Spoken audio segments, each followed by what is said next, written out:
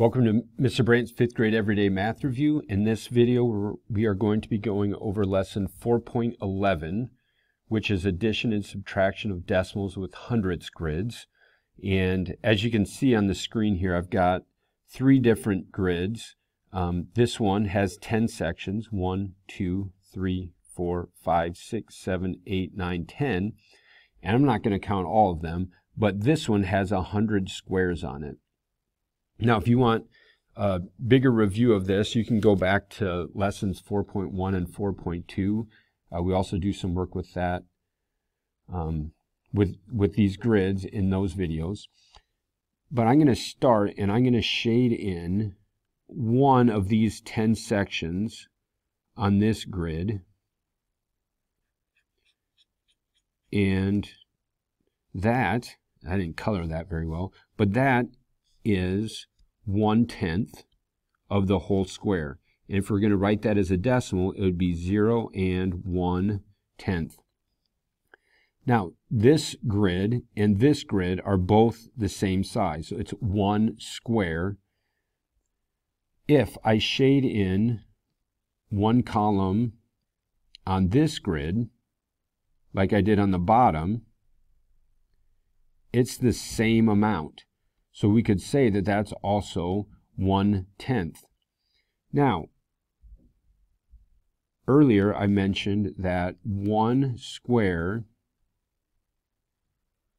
or excuse me, that there's 100 of these squares, so that would be 1/100th of the whole square. And since this 1/10 then can also be written as 10 hundredths. 1/10 can also be written as 10 hundredths. They are equivalent, or they're the same. If I was going to write that as a decimal, 0 and 10 hundredths.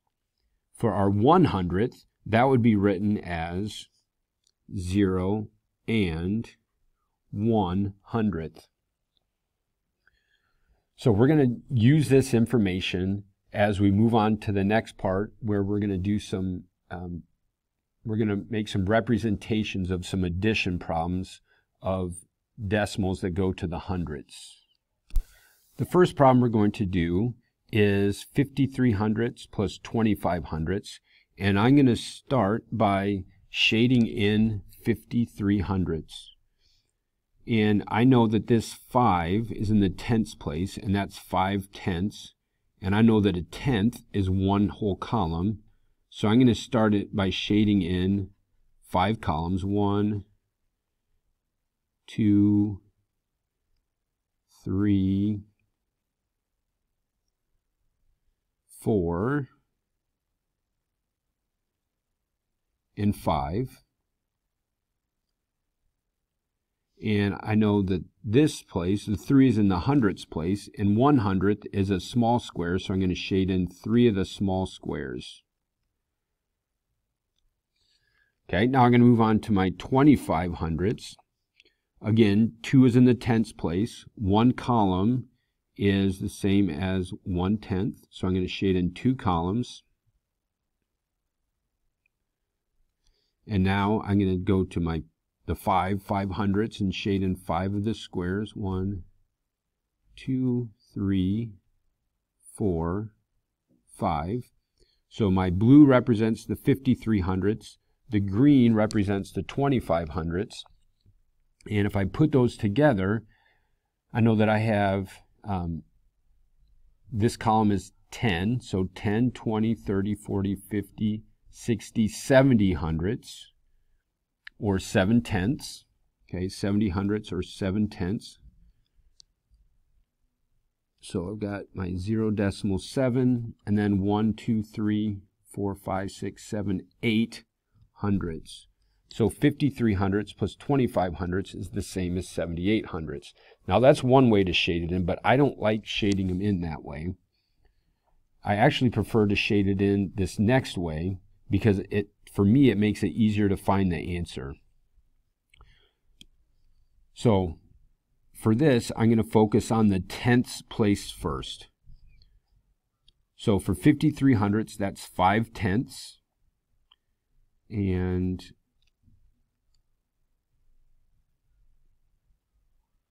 so I'll get my 1/10,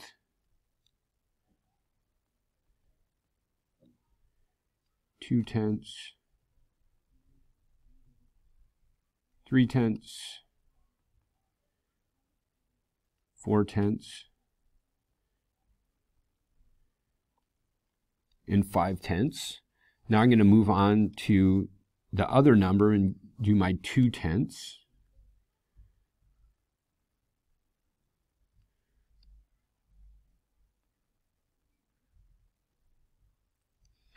Now I'm going to go back to my blue and fill in the hundredths. So I've got 3 hundredths.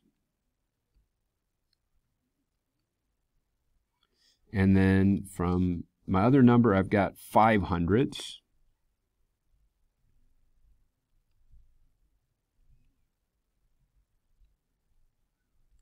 One, two, three, four, 5. So my colors are mixed up a little bit, but it makes it easier to find the answer. So I can just go 1, 2, 3, 4, 5, 6, 7 tenths, and then 1, 2, 3, 4, 5, 6, 7, 8 hundredths, which again gives me 78 hundredths. Okay, now we're going to move on and we're going to do some subtraction. For my subtraction, I'm going to use the same numbers. And again, I'm going to start by shading in 53 hundredths. So I've got my 53 hundredths shaded in, and I need to take away 25 hundredths. So when I'm representing subtraction using the decimal grids, I'm going to start with my tenths place, and I'm going to shade in 2 tenths.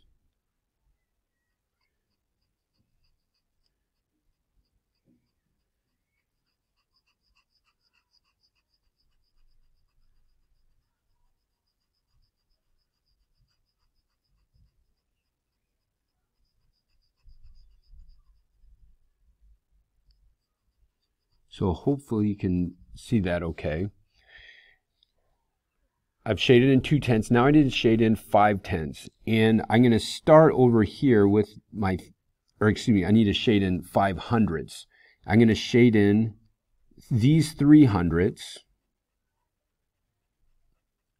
And then I'm going to shade in 2 more hundredths to get to 5 hundredths. So here's my 1/10, 2 tenths, 1, 2, 3, 4, 5 hundredths. So the green together represents 25 hundredths. Now I'm going to look at the blue that is left over, and that is going to be my answer. So I have 2 tenths, 2 tenths, and I have 1, 2, 3, 4, 5, 6, 7, 8 hundredths. So together, that makes 28 hundredths. So 53 hundredths subtract 25 hundredths gives us 28 hundredths. Okay, our video is getting a bit long here. I'm going to do 2 examples for the practice problems, and it's multiplication, and we've got some 3-digit. We've got 2-digit by 2-digit, 3-digit by 2-digit, and then it goes to 3-digit by 3-digit. And I'm going to start with a 3-digit by a 2-digit first. So we'll go with 372 times 54. Remember, we start at the top and go down and from right to left with our traditional, and we have to take every number on the top by the ones place first. So 2 times 4 is 8, 7 times 4 is 28, 3 times 4 is 12, plus 2 is 14. So I'm done with the ones place, and I'm going to move on to the tens place. Because I'm multiplying by the tens place, I put down my 0. 2 times 5 is 10. 7 times 5 is 35, plus 1 is 36. 3 times 5 is 15, plus 3 is 18. And once I have that done, then I can go ahead and add them up. 8 plus 0 is 8. 8 plus 0 is 8. 4 plus 6 is 10. 1 plus 1 is 2, plus 8 is 10. And 1 plus 1 is 2. So that gives me an answer of 20,088. All right, let's move on to some 3-digit by 3-digit. And 259. We're going to take that times 621. So everything starts the same. We're going to take all the numbers on top times the ones place first. 9 times 1 is 9. 5 times 1 is 5. And 2 times 1 is 2. I'm done with the ones place. So now I'm going to move out to the tens place. Because I'm in the tens place, I'm going to put down a 0. 9 times 2 is 18. 5 times 2 is 10. Plus 1 is 11. 2 times 2 is 4. Plus 1 is 5. And I'm done with the tens place. So now I'm going to move out to the hundreds place. Since I'm multiplying by the hundreds place, I have to put down 2 zeros. And then I take all the numbers times the hundreds place. 9 times 6 is 54. 5 times 6 is 30. Plus 5 is 35. 2 times 6 is 12, plus 3 is 15. And we're going to go ahead and add up all of those. So 9. 5 plus 8 is 13. 1 plus 2 is 3. Plus 1 is 4. Plus 4 is 8. 5 plus 5 is 10. 1 plus 5 is 6, and then we have our 1. So we get up the answer with 160,839. If you stuck with us till the end, appreciate that. I know this was a longer one. Make sure that you ask your teachers for any help when you get to school tomorrow, and we'll see you in the next video.